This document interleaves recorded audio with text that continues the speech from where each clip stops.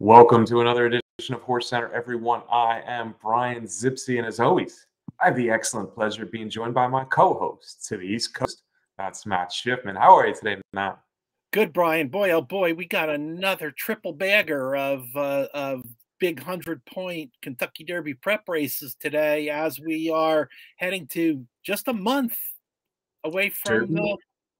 the Derby. Amazing. Sorry to interrupt you there, Matt. Derby. It's 1, 2, 3. We got 3 huge preps. This is the biggest prep race for the Kentucky Derby of the year, Matt. Let's jump right in. We're going to start out west on the other coast, California, Santa Anita. A lot of people, and probably including myself, think the favorite for the Kentucky Derby is likely to come out of this Santa Anita Derby, Matt. We got 2 big names in there, Messier and Forbidden Kingdom.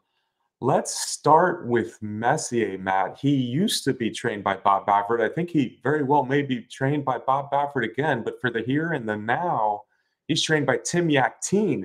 All of a sudden, Tim Yakteen has a loaded stable, Matt Shipman. Yeah, all of a sudden he's got a loaded stable. All of a sudden he's got one of the top assistant trainers in the country in Jimmy Barnes. I guess a lot has changed, Brian, but looking at this Santa Anita Derby, I don't think very much has actually changed. Yeah, that's probably right on, Matt. And Messier, of course, is a horse that we knew about a long time ago. The son of the Empire Maker has looked good since debuting. I guess he finished second in his debut, but he looked good there. And then he's won 3 or 4 since. He's coming off a 15-length destruction of the Robert B. Lewis last time. It's been a little while since we've seen him, but he looked so good in beating lesser opponents in the Robert B. Lewis. But of course, before that, there was a meeting between these 2 horses, Matt. They met in the Bob Hope way back when. Yeah, Brian, they did way back when, when they were 2-year-olds.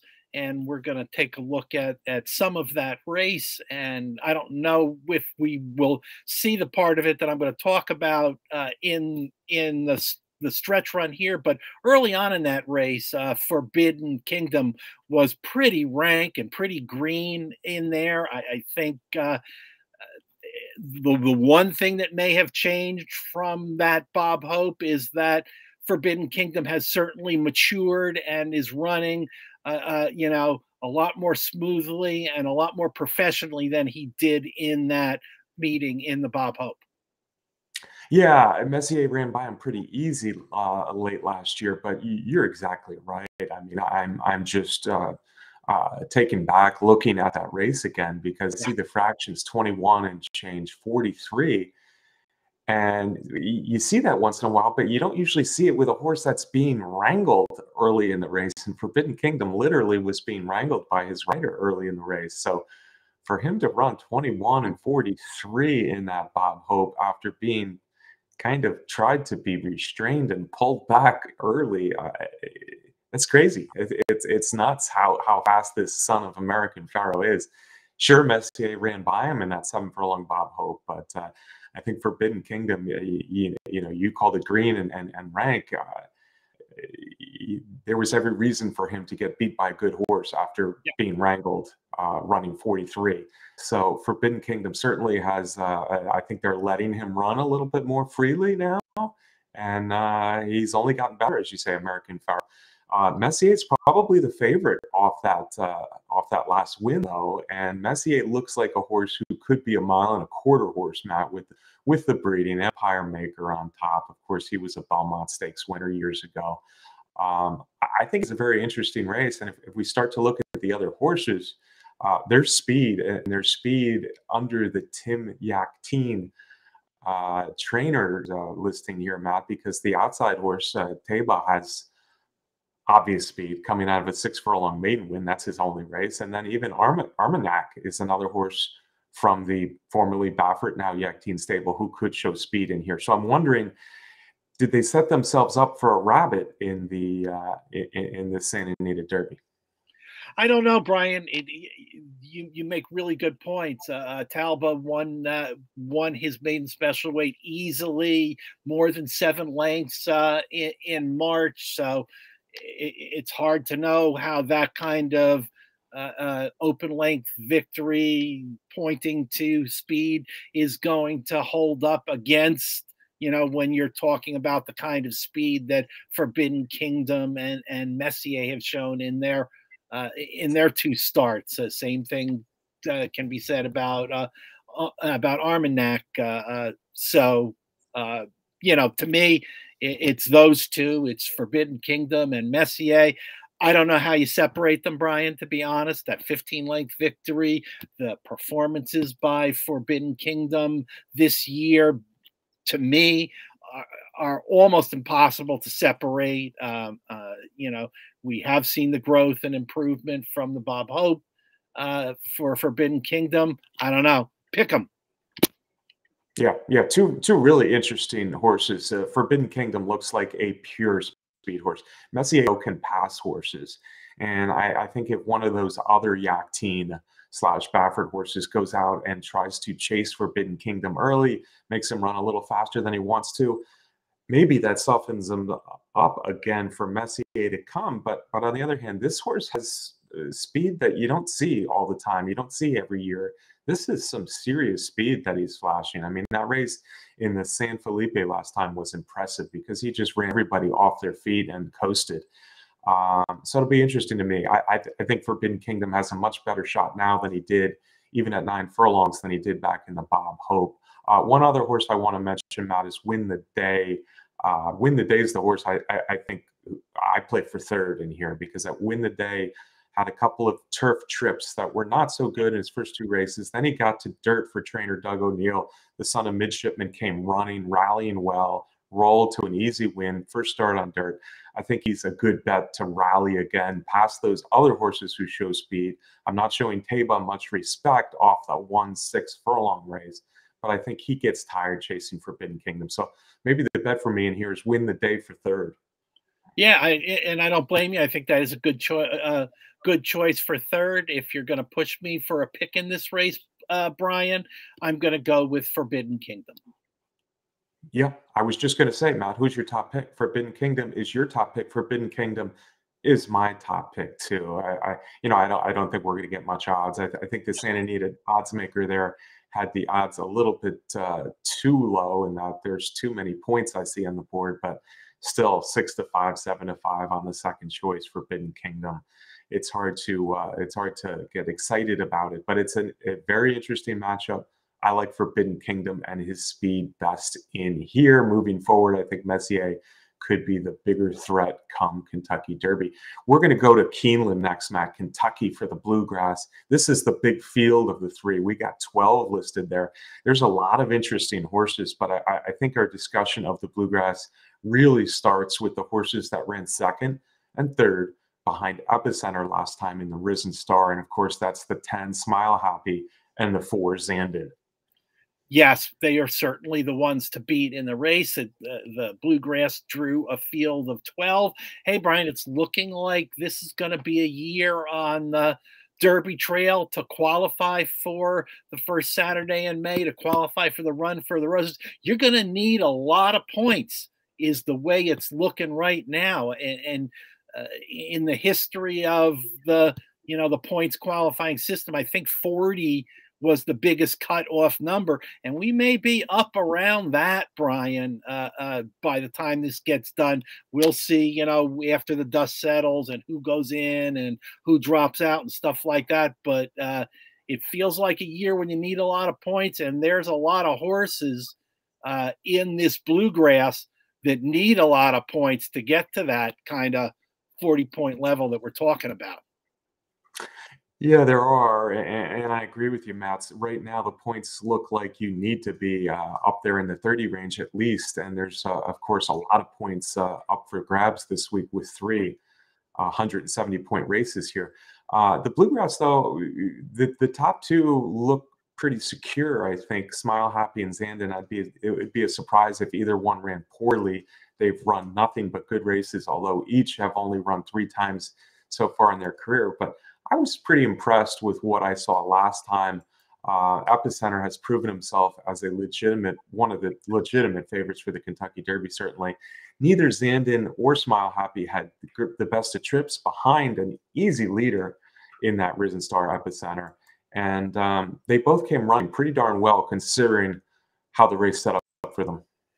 Yeah, and there's no Epicenter in this race. Epicenter, who has distinguished himself after the Risen Star with the Louisiana Derby. Smile Happy was making his comeback first start of the year, and like you said, ran well in there. I look for Smile Happy to move ahead and improve off of that performance.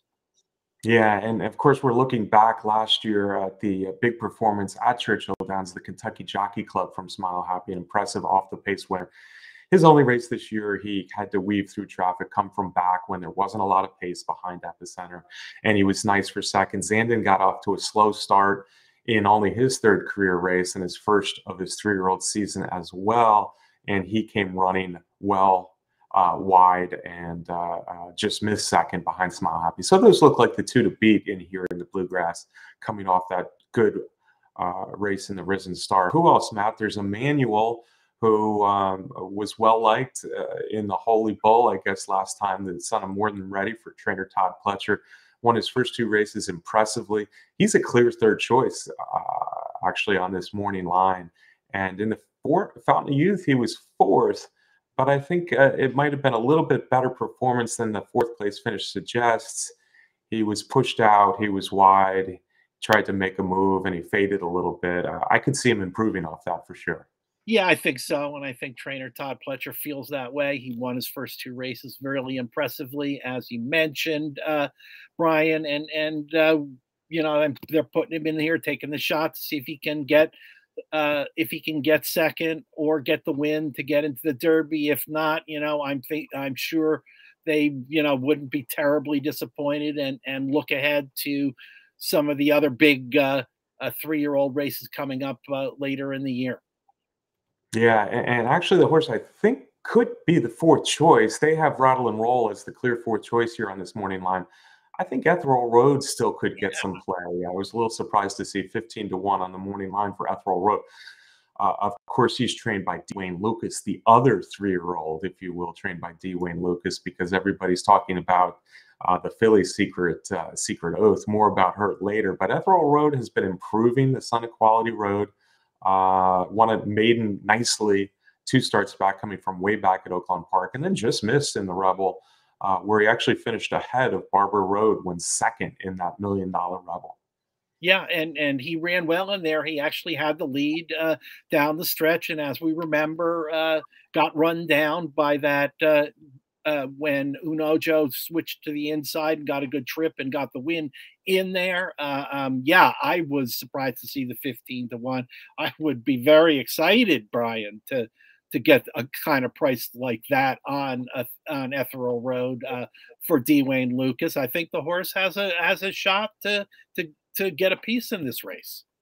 Yeah, absolutely it does. He was my long shot in the Rebel. I was happy with the performance there. When Dwayne Lucas gets these 3-year-olds rolling, they rarely all of a sudden throw in clunkers. They usually keep on rolling, and I think Ethereal Road is a threat here. If somebody comes from far back, he is the horse I like best. The other one that might come from far back would be Rattle and Roll. Interestingly, Kenny McPeak has this horse really working out fast. His first 2 races, but he gets blinkers this time as he comes back to a track where he won his Grade 1 race last year as a 2-year-old. Yeah. I mean, if he can get, again, I think we said this before going into the Louisiana Derby. If he can get back to the big races that he showed in the past, he could be a threat in here. I don't know. Blinkers on at this point. I'm a little dubious about Rattle and Roll. Certainly, there's others that I like better. I was surprised to see Command Performance for Todd Pletcher enter the Bluegrass. I thought Pletcher had said that Command Performance was off the Derby trail. So I don't know what that says that he shows up in here again, still looking for his first career victory. Yeah, Command Performance is a horse, of course, we've known for a long time. He was one of the favorites, actually, for the Breeders' Cup Juvenile last year. Interestingly, the two horses that ran at Tampa Bay Downs, the horse that upset him, Fenwick, is the two. Command Performance here is the one. Rod Ortiz on the Pletcher horse, he could pop up, but it's hard to get excited coming off that pretty clear beating by Fenwick, who all of a sudden is showing some speed and some talent as well, and could do the same thing here in the Bluegrass. Way on the outside, Matt, you got Black Ladder and Grantham, a couple of horses who are still pretty lightly raced, and might keep going. You know, their last races, Black Ladder winning the El Camino Real Derby last time, Grantham running. What was he, second in the Tampa Bay Derby last time, Matt? Those are horses you can't throw out completely. I don't think you can even throw out Volcanic, the horse who beat Charging in his debut for performance in here. So there are a lot of options besides the favorite, I guess is what we're saying, folks. Matt, but I want to get to your top pick now, because I think this Bluegrass, I personally think if I were to pick one race where the Kentucky Derby winner was to come out, it might be the Bluegrass this year. Yeah, there are a lot of horses that, as you were just going down the list, have good things that we can say about them. A lot of horses that are maybe ones that are continuing to develop and could take a step forward. Certainly more of a wide open field with 12 in there. I'm going to lean towards Smile Happy in here. I think Smile Happy looked so good last year, and I think that second in the Risen Star was just a little peek at what we might see in the Bluegrass Stakes. But I'm going to be very interested, and I'm going to keep an eye on the tote board to see what kind of odds we get for that on that Lucas horse, because if he does turn out to be fourth choice, fifth choice, something like that, I'm going to use him in my exotics. Yeah, Ethereal Road and the exotics makes a lot of sense to me as well. Unfortunately, having said, like Matt, that this field is a deep field with a lot of interesting horses, it's Smile Happy for me as well. I hate to be a chalk eating Yeah. weasel here, but if I had to pick one horse to win the Kentucky Derby right now, honestly, Matt, it would be Smile Happy. We'll see. He's at 10 post. Maybe not ideal there at Keeneland, but his debut performance was at Keeneland.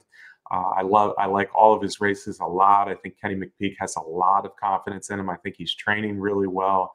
He's back at a track we know he likes, and I really liked his performance in the Risen Star, weaving through horses to slightly outfinish Zandon in that race. Zandon obviously is the biggest threat because his races in the Remsen after a debut win, his races at the 9 furlong Remsen and then the 9 furlong Risen Star were both very good, trained by Chad Brown for Upstart. But yeah, Emmanuel, I wouldn't be surprised if he ran a very good race as well. Ethereal Road is my long shot, just like you. So we're very much in agreement here on this Bluegrass. Let's switch to New York, Matt. And I think you're going to be there in attendance at the Wood Memorial on Saturday.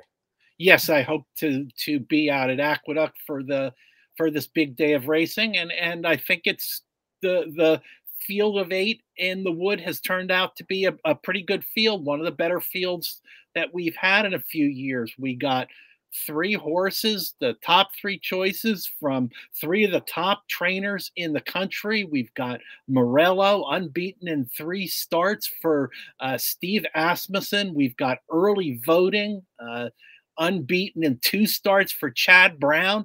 We've got Mo Donegal for Todd Pletcher, winner at also has won at Aqueduct, won the Remsen, and then had a tough trip in the Holy Bull when he finished third in what I guess has turned out to be a key race on the Kentucky Derby Trail, where the winner, White Abario, and the second place finisher, Simplification, came back and won their next races. So you got 3 top trainers with 3 nice horses leading the way in the Wood.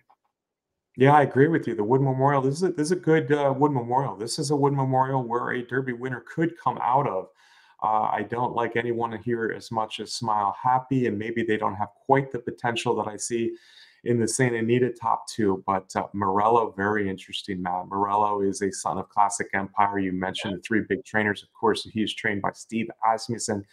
He's made his 3 races all at Aqueduct look very easy. I think it's going to be tougher at 10 furlongs at Churchill Downs. But right now, Morello looks like the horse to beat, Matt. I'm going to throw up that last one to Gotham. And, Dean's List is a pretty nice sprinter, and this was a mile. But the way that Morello kind of rolled and the confidence shown by the jockey here is pretty impressive. Morello is a good-looking horse who is doing good things over the track, and he stretches out 1 extra furlong.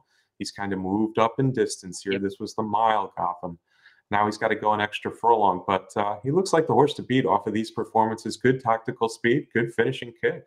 Yeah, I agree, Brian. I think the Asmussen team and Asmussen's New York trainer assistant and Toby Sheets, they've left Morello in New York the whole winter. They've kept him away from Epicenter, which obviously was a smart move. I like the progression that we've seen from this horse. I like the progression in terms of adding distance each race, and that has not changed the outcome of the races. He's won all his races by about 4 or 5 lengths, and obviously likes the Aqueduct track, has been able to sit a little bit off the pace.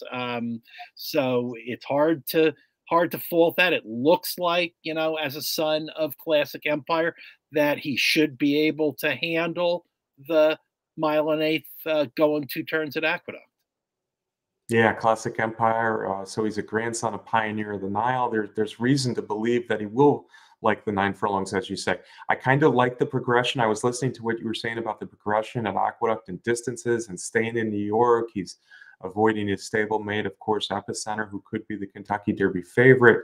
I like that for the Wood Memorial. I don't know if I like that for the Kentucky Derby, having only run at Aqueduct and this being his first race more than a mile. But for the Wood Memorial, I think it works, and I think it does make him the horse to beat. But these other 2 favorites you mentioned, we'll start with Mo Donegal. Very tough horses. Mo Donegal has a graded stakes win at 9 furlongs over the track. Of course, that was a tough win over Zandon last year in the Remsen. And his only race this year, I like. It's been a little while since we saw him in that Holy Bull. But yeah, he was kind of blocked and pushed out way wide when White Abarrio was doing his best running, and the race was quickly over for Mo Donegal. But I love the way he finished that Holy Bull, and like you said, White Abarrio and Simplification have gone on to validate that Holy Bull, if you will, because they were the 2 horses that dominated at Gulfstream Park in future races, like you said. So there's a lot to like about Mo Donegal. He doesn't have the speed of Morello. He doesn't have the speed of Early Voting. That could be a negative here at 9 furlongs, depending on how the race runs. But with all these horses, there probably will be a little speed, and I think Mo Donegal is a threat not only here, but a threat moving forward to the classic distances. Yeah, I agree. And at Aqueduct, depending on the way things are playing, often you don't want to get too far behind in races, especially going this 1.125 miles. So I think that'll have to be part of the strategy. I think Mo Donegal is getting Joel Rosario on Saturday, which is a good thing. He's as good at judging pace as any of the top riders. Yeah, I agree with you, Matt. He's on the rail, which I don't particularly like, but Rosario, he's likely to find room, find the way to make the move, and Mo Donegal's a horse to really watch out for here. As is Early Voting. Early Voting is, I don't know about you, but Early Voting is still one of the biggest wild cards looking ahead to the classics for me. I could certainly see him winning this Wood Memorial and becoming one of the best 3-year-olds in the country. On the other hand, I could easily see him not being one of the 10 best 3-year-olds in the country. I saw somebody recently say Cyberknife is clearly Gunrunner's best shot in the Kentucky Derby. But what about this horse? Early Voting could still be any kind. I mean, he's only run twice. Yeah. And what he did in the Withers after only a maiden special weight was pretty darn impressive.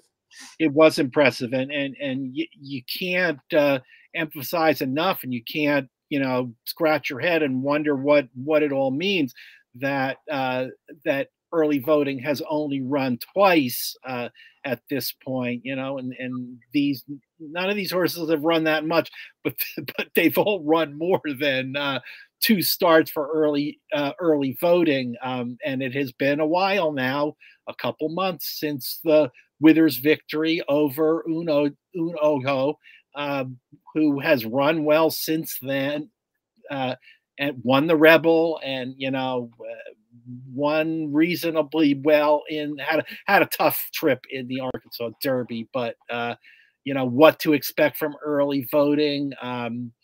Other trainers, other situations, I might be worried about that longish layoff more than with Chad Brown. Chad likes to have more time between starts than less time, and that's what's happening here with early voting. So that makes me a little less concerned about it. But yeah, it's only 2 starts, and Morello, Mo Donegal, and a couple of the others in this field, they're good horses. So he's going to have to run well to win this. He's going to have to run well to win. I agree with that. And this typical Chad Brown, running so infrequently, but running well when they come back after 8 weeks or 10 weeks or whatever it is. All right, Matt, the rest of the field, I think there's some interesting horses on the outside. Pletcher's got a couple of long shots trying to pull a Bourbonic in here. Those horses look like they have some talent, but probably not in this spot for me. The interesting horses, Parisi on the far outside, like Morello, he's 3 for 3. It's come against New York breds, the son of Lauban. Lauban is starting to make some noise as a nice value, young value sire. This one's trained by Mike Maker. And then Safi Joseph has a couple of horses who intrigue me just a little bit as well in the 6 and the 7, Skippy Long Stockings and AP's Secret.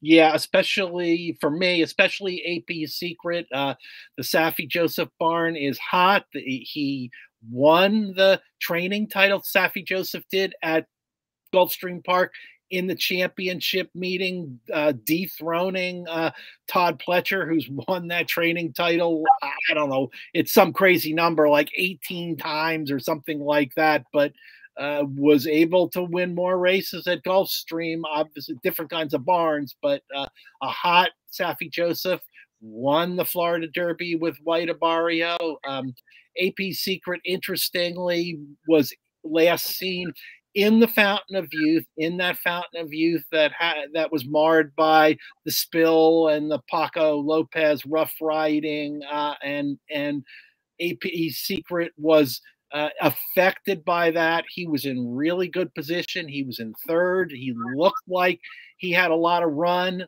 in him, and his back heels got clipped in all of that stuff that was going on behind him, and he lost his momentum at that point. So AP's Secret was running well.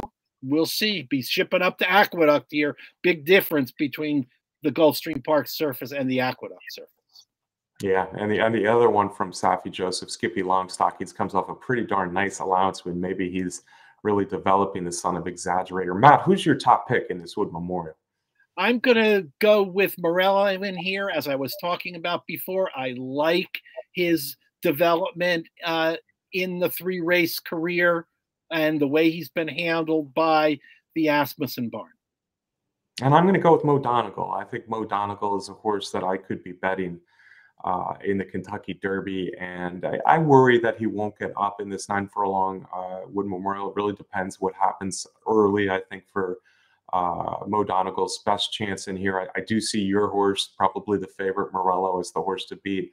But I think Mo Donegal is a horse that is a real Derby contender here. So I'm going to pick him in the Wood Memorial at 9 furlongs. Matt, let's quick jump back to what we saw last week on the Derby Trail. A couple of big races. I honestly don't know if I like any of the horses a ton moving forward in the Kentucky Derby, but you have to respect Cyberknife, the winner of the Arkansas Derby. You have to respect White Abarrio, winner of the Florida Derby, and I think other horses in the race deserve to be respected. These are 2 pretty good races and good winning performances. We'll look at Cyberknife, I think, first here. Yeah, Cyberknife certainly got a good trip in this race. We talked about Cyberknife as an up and coming 3-year-old from the Brad Cox barn. I know I do want to. And I hinted about it a little bit. I do want to mention Unoho, who was in the race, who just had an absolutely terrible trip in the race, got banged around, banged into the rail as a horse with one eye, and had some serious trouble and almost had some bad thing happening. Got bumped around and pushed into that position by Cyberknife. So I do want to mention that even though Unoho finished far back, he had a really difficult time in that race. Yeah, and I didn't really like the filly. Of course, she was the favorite. I didn't really like the trip the filly got Yeah, because she was yeah, squeezed back early, and I kind of not ridden very aggressively at a couple of points during the race where I think she could have been, and then they made a big giant move, Louis Contreras on Secret Oath, and I think that was a little mistimed as well. I thought she ran well, and I think she's still she might be my favorite horse coming out of that Arkansas Derby. Cyberknife has a lot of talent, but horses who still look like they are not all there mentally often have trouble after they win this last prep coming to the Kentucky Derby. And Cyberknife kind of makes me think that's where he is right now. He's still a horse who's running a little bit erratically. And Barber Road, he keeps picking up the pieces and weaving through traffic. I don't think in the very, very best preps, but he's certainly a horse who could hit the board, hit the exotics, hit the super in the Kentucky Derby because he just keeps trying. Matt, let's switch over to Florida as well. I want to talk about that race because I think there are very interesting horses coming out of the Florida Derby. First off, we don't know what happened to Classic Causeway. Neither of us picked Classic Causeway in this Florida Derby, but the performance by Classic Causeway was just a head-scratching bad performance. But the other top three, there were four real favorites in here. They all ran well, and White Abarrio was the best of them. But the other two horses interest me as well moving forward. Yeah, and certainly with Classic Causeway, trainer Brian Lynch is kind of feeling the same way. He's not sure what happened, especially with Classic Causeway. No problems popped up after the race, and he's kind of undecided about what they will do with that horse. I'm feeling like they won't go to the Derby with Classic Causeway at this point. Nice victory by White Abarrio. You could see the others gaining on him a little bit towards the end. Certainly, these 100-point race winners are always have to be considered in the Derby. But I agree with you. I don't know how much I like either of those winners moving on to the Kentucky Derby. Yeah, you mentioned three of the four favorites, and I'm going to mention the fourth. First off, White Abarrio, yeah, real horse, but I worry that all his wins have come at Gulfstream Park. I worry that he might not be a true 10 furlong horse, certainly a horse to respect. Charge It looks like a serious talent, a horse who, he right away after the Florida Derby, I said, well, maybe he's a Belmont horse with the big sweeping turns at Belmont, and he looks like a horse who can run all day. I'm not sure about him for the Derby either, as little experience he has, but impressive the way he's kind of finishing off that Florida Derby. Simplification, I still think Simplification is a horse who could win the Kentucky Derby. You're going to get some real odds on Simplification now, fading to third in this Florida Derby.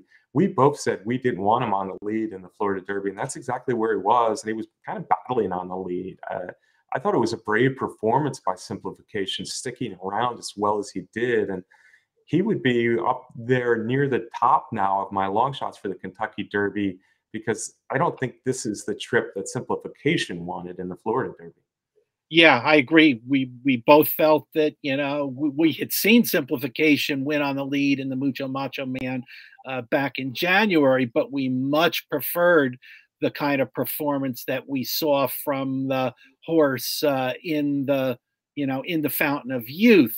So moving ahead, and veteran trainer Antonio Sano, he's a wily, smart trainer. He's gonna, but I like the combination of having tactical speed, which can help for him to be in the kind of position he needs to be in going 10 furlongs in the Kentucky Derby. Yeah, I would love to see him sitting in 7th in the Kentucky Derby and make a move on the turn, and I think he might be a live long shot. All right, folks, I want to remind you, if I haven't done this yet, please subscribe to our YouTube channel here at Horse Racing Nation. It really helps Matt and I out. Matt, I want to get a parting shot from you. This was chock full of Kentucky Derby talk. Yeah, it sure was. And I guess Brian will have a lot more Kentucky Derby talk and Oaks talk coming up in the next 4 weeks, heading up to the first Saturday in May. And as always, I want to thank everybody for watching the show. Yeah, thanks to you for watching every week. We sure do appreciate it. We're getting ever closer to the Kentucky Derby, which is exciting. As Matt talked about, we will have so much on the Kentucky Derby in the coming weeks. Also, I want to thank our sponsor, the best contest site out there. That's Derby Wars. Thanks to Candace Curtis for putting together our race graphics, folks. We'll be back right here next week with another show, and we can't wait to see you then.